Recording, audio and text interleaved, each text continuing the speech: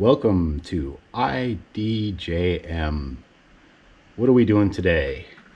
I had promised a follow-up video on the 5280 I cleaned up a video or two ago. This computer actually does function well. It has a few issues I eventually may address. I may just resell this on eBay. If anybody's interested, let me know and I'll set up an auction for it. But the outside looks pretty good. There's a few mild scuffs I just didn't quite get out, but I could clean those up later. The main idea was just to see if this thing would run and how well it would clean up. And as you can see, it's looking pretty good.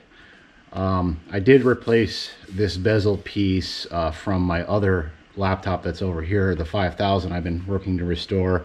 There's a small crack right here. That's from obviously the original computer.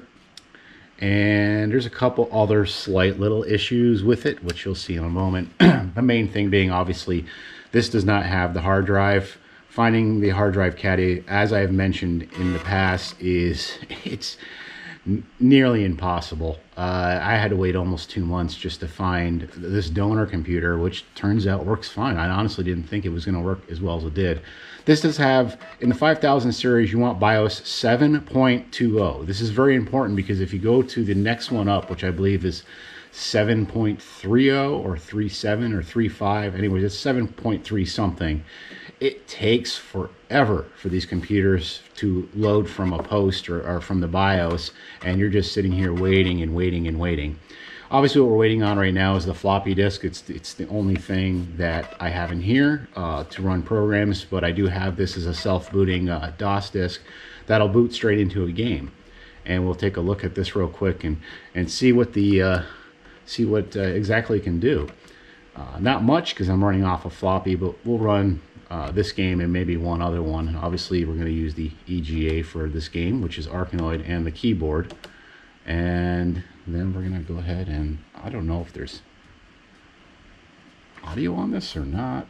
Yeah, we'll just turn that off, but just in case it's copyrighted for some strange reason. So let's just try to start this game, and oh yeah, there we go.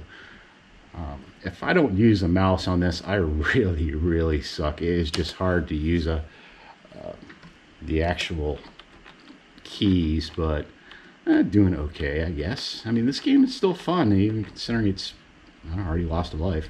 Considering it's been out for a long time, it's held up well. It looks colorful. It's fun to play.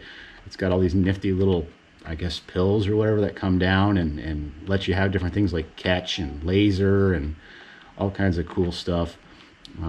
E for expand. I guess the paddle just got bigger. Very cool.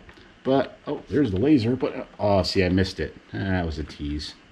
Okay, well, that was Arkanoid. So I'm just going to go ahead and pop that disc out. And I actually did take some floppies and just made a few different games. I'm just going to pop in one more just for this test. And we're going to go with Planet X3. David Murray over at 8-Bit channel on YouTube. Be sure to check that out. Actually, programmed and wrote this game. Very cool game. If you get a chance to play it, I do recommend it. It is for purchase on his website, which is where I got it. I just got the digital download because I have so many floppy disks. I really don't know what to do with them all. And if you're in need of some floppies, I do have quite a few of them. I mean, not a stockpile, but I do have probably an extra 50 or 60 to spare. So if you're looking for some floppy disks, let me know. I can give you a good price on them with shipping and everything.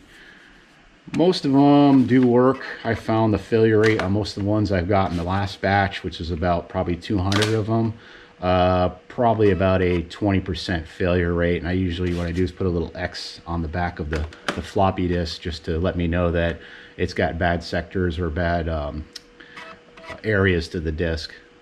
Anyhow, where was I? I had to stop down for a minute to take care of something. Okay, so we're going to go with AdLib, which this sound card should be compatible.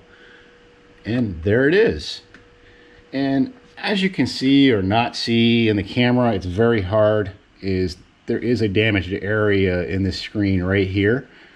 I could replace the screen. I really don't have the time nor the energy to do it at this point. Maybe later on. Like I said, I may sell this one. I may not. But I mean, it works perfect. And I mean, the speakers sound phenomenal for They could just be a little bit louder, but they sound good for an older, I guess this would be a 486 class machine. Maybe even well, I guess it's a Pentium class actually. What am I saying? I'm thinking of the other one that's right next to it, which I believe is a 75 DX2. And I'll do more of a detailed explanation on that one, which was the big project and how it's running in a later video.